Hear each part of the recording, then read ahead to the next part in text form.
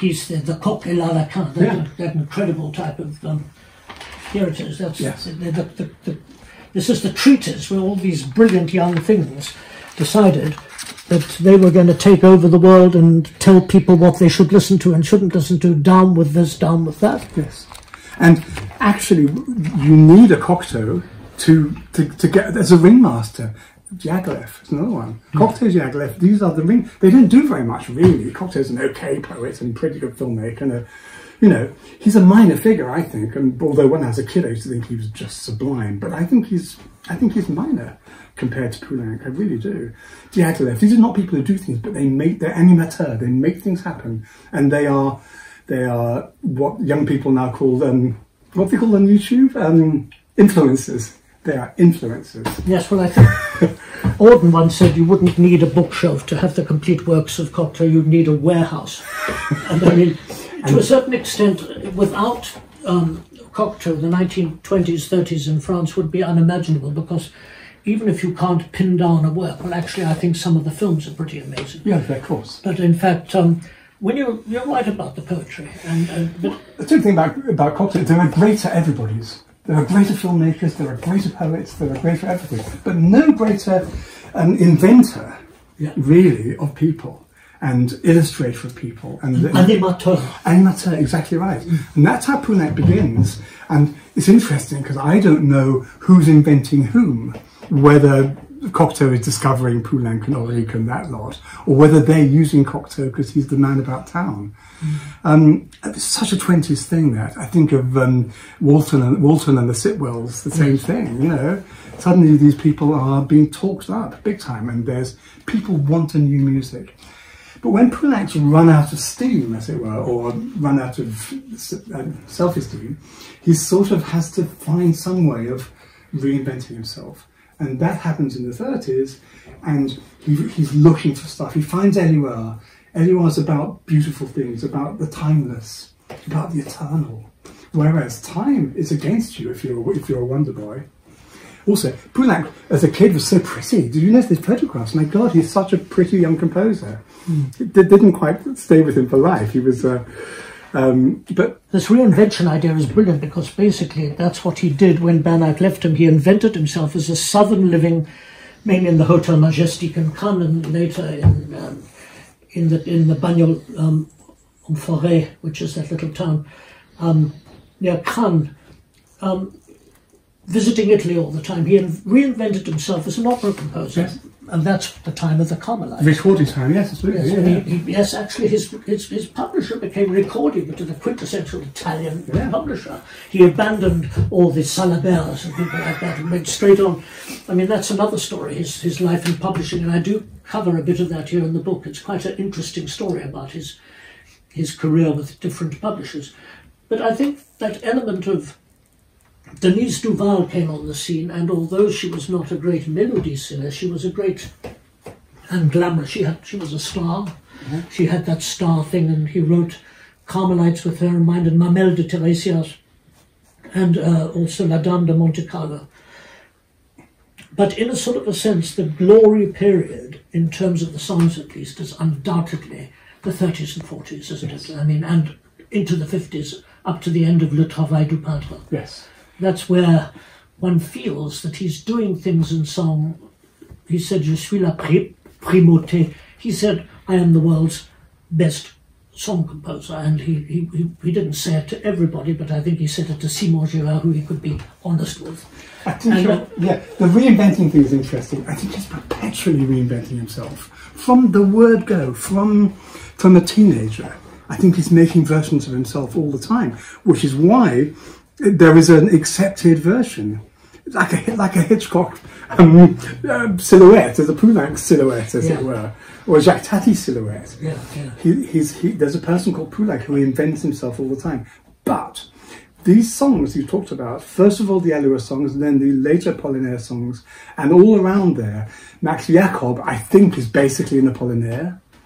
And the Lorca songs, for example, which I love, they're Éluard songs, aren't they, really? That poetry could easily be by Éluard. So I think those two strains of honesty about your sexual, sensual self on the one hand, and your Catholic, he was a Catholic. He believed in God, and he believed in confession and forgiveness and all those things, which we nowadays call spirituality because it's such a wishy-washy term. Yes, I think there was also. I think that's what the music tells us. I think there's also an awful lot of shame and complication. Yes. I suppose because I grew up in the 1970s, post-Stonewall, when everything was going well, it seemed incredibly impossible to imagine, even back to the 1950s, when it was a dangerous thing to be gay. And of course, in France, it was never dangerous in the same way in terms of blackmail, because it wasn't against the law. Nothing's blackmailable in France, is But in a sense, when you come from a family of such grand dignity, the haute bourgeoisie, and when you have people really disapproved of homosexuality, like Satie was very anti-gay, and a lot of other people, and you've got little pools of people like Cocteau or Diaghilev, or people who were sympathetic. But particularly in Poulenc's young years, both in his home background, etc., in his religious background, his father was very religious, it was not okay to be gay. And I think that element of it being a light-hearted thing, deep down inside himself, I think there was a great amount of guilt about that. Absolutely. And the flamboyant choice, the Cocteau, Diaghilev, Noel Coward, Binky Beaumont flamboyant course, was not open to him because it wasn't his style at all. I mean, we see him occasionally dragging up for the odd party, but that is not a choice for him. He's not built for it. No. He's built like a docker. He's not built for I think one of the things that he found most formidable about Albra, however, is that actually in being in that type of company where there were no innuendo jokes. I mean, in gay company, he rather liked gossip and outre. I mean, he was capable of letting his hair down, shall we say, and of course they didn't do that at Albra. Yeah. And he significantly withdrew from perhaps the biggest challenge of being for quite a number of days. He went for 2 days, I think, that was his single visit, and didn't like it very much. So, is there a way in which, a part of Poulenc's life, in which he's happy or open to be a gay man? Well, I think deep down... is there a milieu where that works for him? I'm not absolutely certain of that, ever. Because shame is something that goes very deep, very early. Yes. And I think it does depend on how you're brought up, and it does depend on the comme il faut. And I love the Poulenc and Solange family. They're adorable people, but they are very, very, very, not exactly high society, but they're very upright people. I mean, when you see his family background, this is not the family background which immediately, I mean, there was Uncle Papoum, Marcel Royer, who was his mother's brother, who was very, very discreet. He was a boulevardier. Yes. There were various ladies that he effortfully courted, and he never quite married. There was that narrative, about... A confirmed bachelor. A confirmed bachelor. Yes, there's that element. Uncle Papoum never came out, but I mean, looking at Uncle Papoum now with his taste for music hall and his taste for things like that, and the idea of him being a confirmed bachelor and a lover of women doesn't actually seem very convincing. It's interesting to me because here's, as you say, a gay man who has no milieu. It's quite the opposite from Peers in Britain. Peers in Britain can make a castle of which they are, as it were, I was going to say king and queen, but they've made their world and they're in it. And they can relax. I mean, obviously they can't relax, but you know what I mean? But for Poulenc, there's nowhere really to be. And I think that's why he's below stairs, above stairs, with the posh salon, with the Princesse de Polignac, and with the cab drivers. A cab driver. Well, a cab driver, certainly. I mean, the thing about Poulenc is that he was very devoted to Raymond Destouches, who lived in Oisey for years and eventually married a second time. He had a child, and Céline, the second wife, was very much a part of the Poulenc household. But Raymond Destouches, who actually was a minicab driver, we would call him today, who had various clients being ferried back and forth. And remember, Poulenc never drove a car in his life. Right. He needed to be either driven or these endless train journeys. He must have been in more trains on his ups and downs because he was a manic traveller and worker and performer. That's another thing we could discuss. But when it actually came to it, Raymond Destouches was sort of hidden. He wasn't exactly like Mrs. Rochester in the attic, but there was an element of him never actually coming. And on one occasion, because he knew Pierre Fournier and because he knew the cello sonata, Poulenc writes to Marie Blanche and says, as a very, very special favour, and this will happen only once, would you very kindly allow Raymond to come to the salon to hear the cello sonata? I mean, he'll be very quiet, he won't disturb anyone. And then you suddenly glimpse not only the closet, but the class structure Yes. of La Vieille France. And I don't like Poulenc for that. I think we should judge people by how they treat their lovers, don't you? Yes, and to a certain extent, that's where it falls down with him. But I think it's because he's got nowhere to be. Yeah. He's got nowhere to be. And no wonder he's travelling in hotel rooms. The hotel, of course, is the great place for someone who has nowhere to be. He's got a house in France, and he wants to be in Oisé, he wants to be in Paris. He's got a house in Paris, he wants to be in the country. He wants to be touring endlessly because touring is...